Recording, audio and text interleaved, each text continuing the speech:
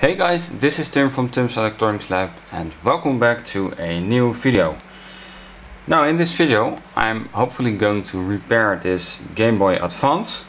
It doesn't power on anymore, and when you insert the batteries and try to power it on, the batteries get rather hot. That makes me suspect that there is a short circuit somewhere, maybe a bad capacitor of some kind. So for good measure, let's actually measure the resistance between the contacts. Now this should be 0, which it is, and this should be, well, not 2.3K. That's a little bit too low. So might be a capacitor that has failed. So I suggest that we open this thing up. Now it's a rather interesting screw choice. It's no Phillips or anything. It's a TriStar thingy. Luckily enough, it's in this little screwdriver kit that I've got. Truly amazing kit. I really encourage you to buy one. So let's take this puppy apart and see if we can find the problem. Now if you've got the same experience as that this one is having with the batteries becoming hot, I really recommend that you don't power it on anymore to prevent further damage to the components, as that might just as well result in a system that's not working at all. So,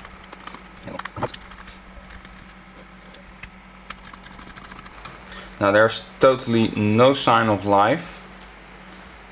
Also there's no sign of life when you insert a game cartridge. Nothing.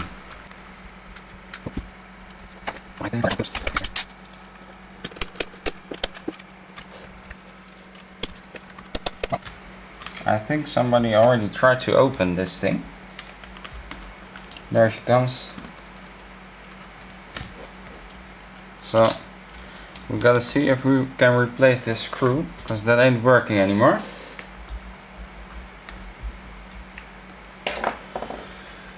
But I think it should all come off. Alright, so I'm planning on not lifting the PCB because there's a screen attached to it, and I don't really seem to. Where is the screen attached with this flat flex cable? Oh yeah, I think it's attached with this flat flex cable, but I don't think there will be much at the bottom. So let's just measure some of the components and try to identify the short circuit. Now of course, again, let's measure this. Oh, it's even less now.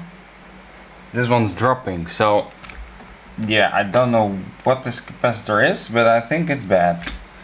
Let's check if they're connected to the same rails. No, they're not. I think the capacitor is really messing up my measurements. So I'll try to see if we can measure its capacitance. But I think it's probably a good practice to remove it. Oh. In order to see what happens when it removes.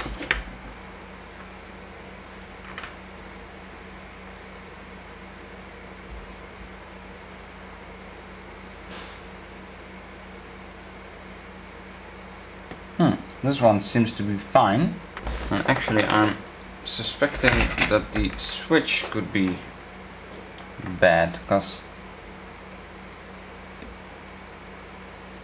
okay, this is okay now.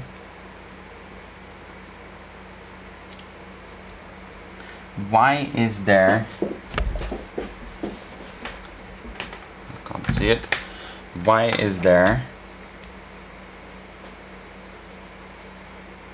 2 kilo ohms across a switch that's directly connected, that was directly connected to ground. So I've got the schematic for the power switch, and what they've done is they've connected a bleed resistor to one of the pins of this thing, so that when you switch it off, all the capacitors will be discharged, which is pretty smart, but I think that that's the system that might be misbehaving right now. So there's one CC2, so when it's off, which is to this side, 1 and C should directly be connected, which is, well, yeah, it's connected, but it's not the best connection. That connects to 1, or is this the other one? No, I think it's at the bottom. Yeah, here you can see the bleed off resistor. So that's good. So this is a ground plane. Yeah. And SW1.2, which is this pin, should not be connected to anything except for the fuse, which it is, and this one, yes. Now when we, oh, these two are connected together. Yes, now when we turn it on, this should no longer be, yeah, this is present because that's pin 1, but this, I'm thinking, even when it's turned off, it's drawing current, and I think that was 100 milliamps. So that means that this switch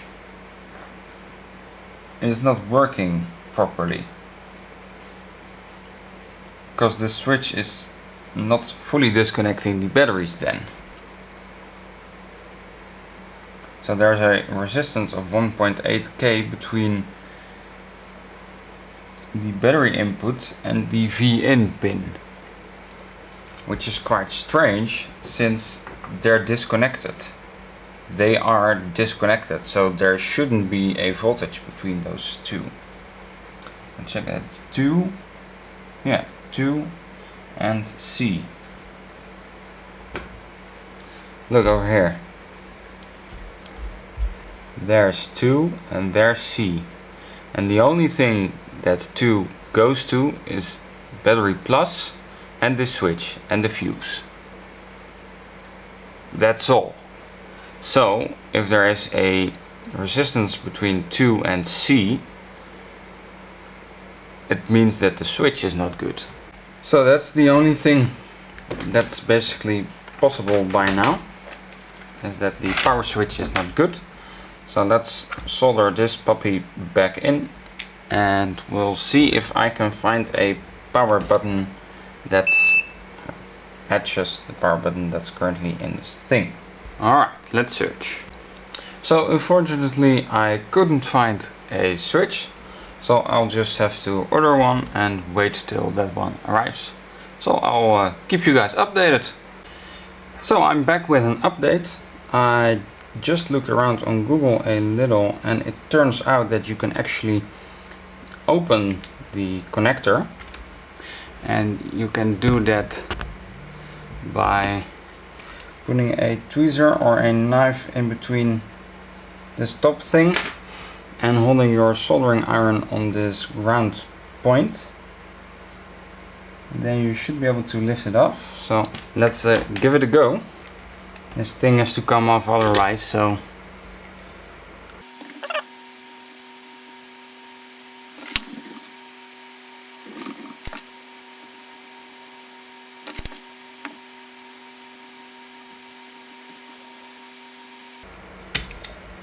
there we go.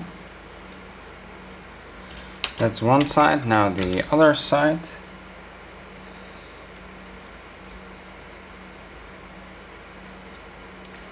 There we go, there she is. So now if we remove this little piece, we can see the sliding contacts. Oh yeah, they look very bad. So let's get a cotton swab and let's try to clean them. So I'll try to make it a little bit more pointy, so it will hopefully, yeah, that one goes all the way down. So I'll use some alcohol, spray some in there, and rub it against the copper plates.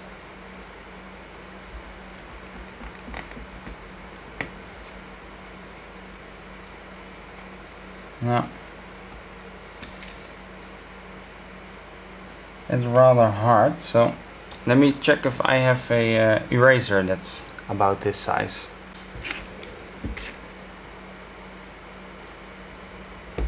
Now I do.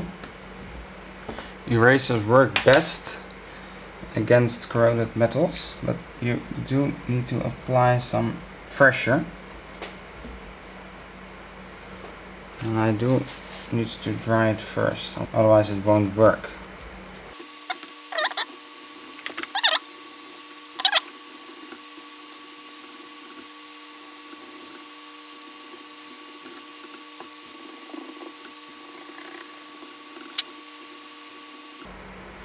So it definitely looks a lot cleaner.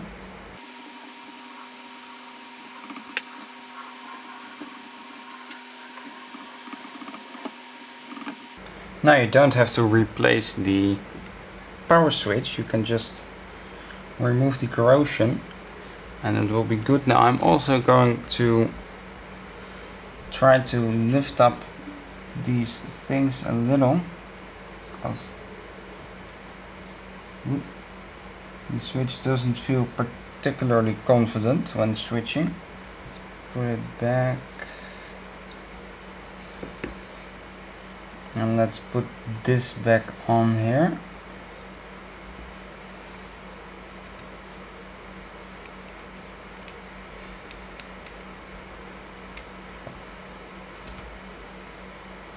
And let's solder it in place.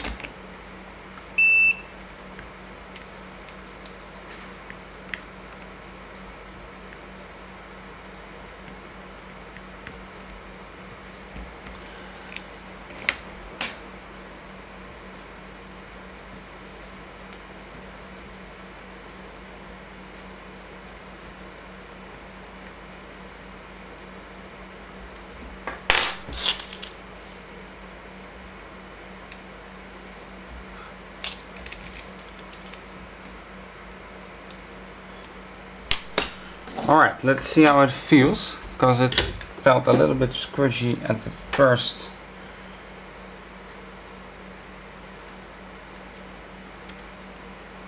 Yeah, it's on and it's off now. Now finally let's measure the resistance to see if any of this fixed the issue. There was resistance between the two common pins, I thought. Now there's none, and there's none over here, which is excellent. And this is also, well, almost open. Now there shouldn't be any resistance. There you go.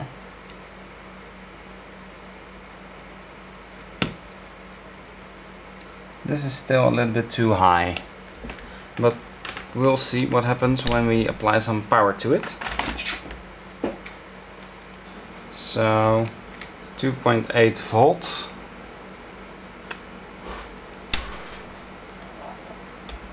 Yeah, it's drawing 140 milliamps, and I can hear something working.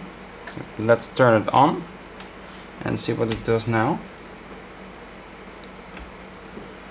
Yeah, that's still drawing too much current.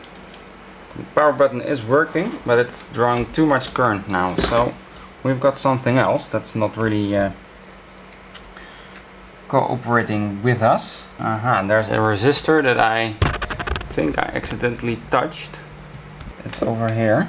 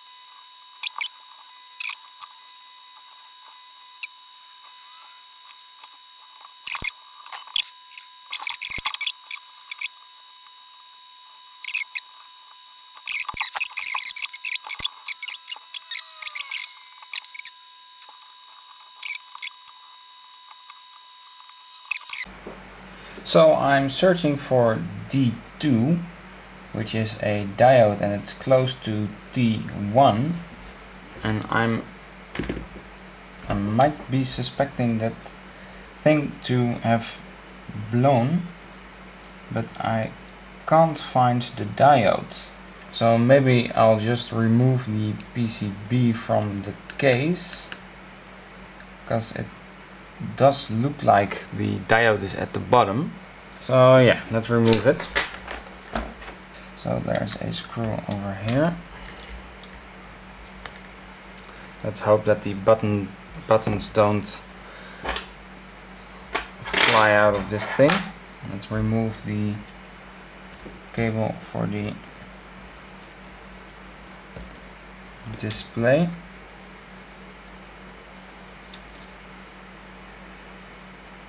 Very carefully. There you go. So we should be able to lift this thing. There you go. There are a few components over here. A little bit more than I thought that they were going to be. What's this around here? What's this gunk? I think it has some water damage. Wait, we've still got this cotton swab. Spray a little bit of alcohol.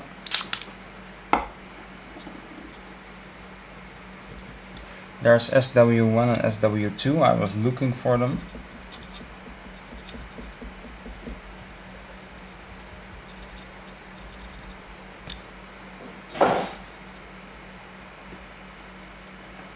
And here's T1.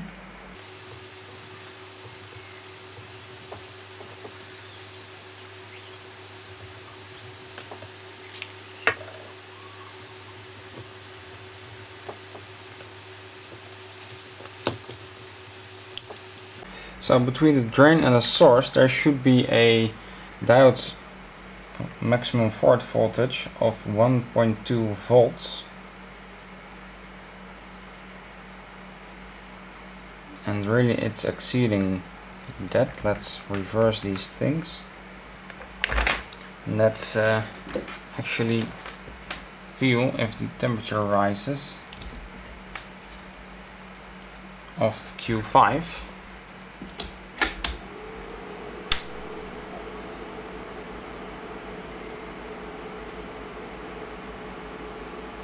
Oh. Wait, what? With the screen disconnected, it's drawing around 3 milliamps. Now let's connect the screen. Not sure why this isn't going in, but let's check again. So this is with the screen. Oh, it's off. But wait, what? It's not drawing any current anymore.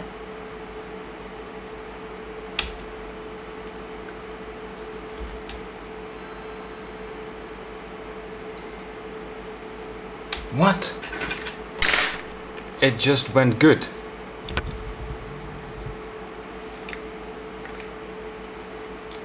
It just went good.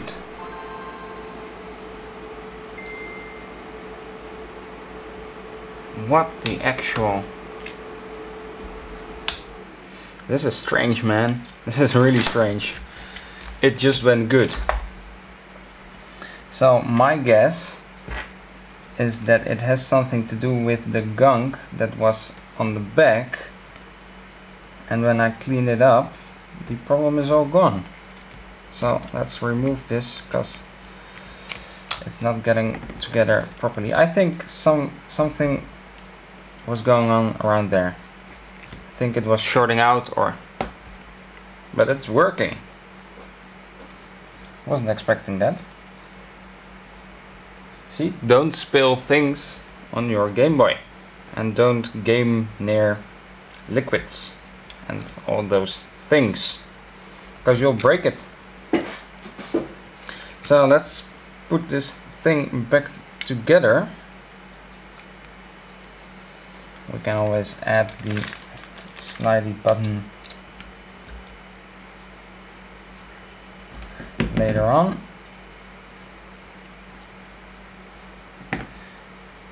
Oh.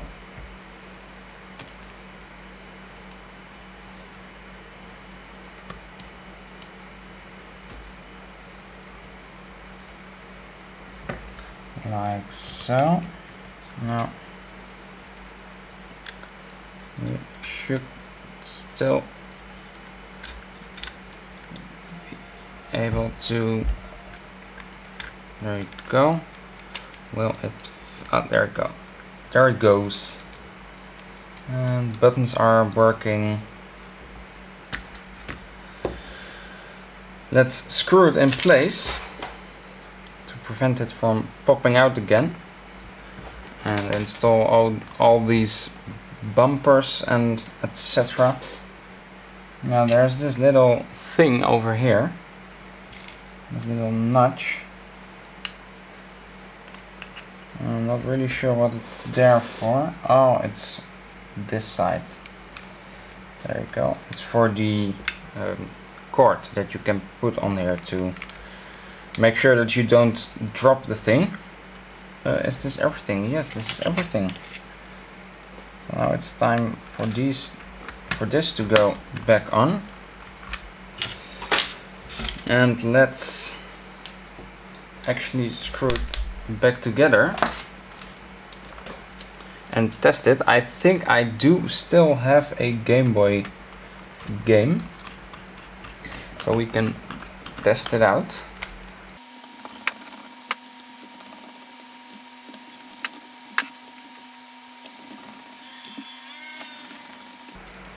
And the final screw. So I'm going to screw this in rather carefully.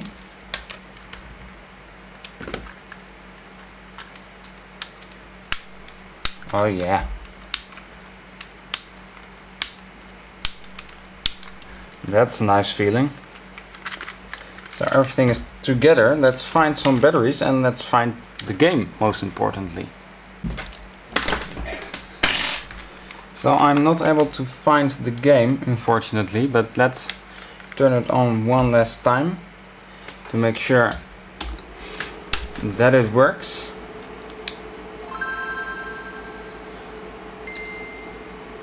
Nice. So it's working again, guys. And let's put this battery cover back on here. And we can call this a day. Guys, thank you so much for watching. I hope that you learned something from this, namely always inspect both sides of the PCB, as I just didn't do. Thanks again for watching this video. If you like this type of content, please let me know down below, and I'll hope to catch you guys in the next video. Bye! Oh, hey, hello. I wasn't expecting you over here. Well, if you want, you can also view 2 other videos of me. So make sure to click them and don't forget to subscribe and like so you always get notified of my new videos.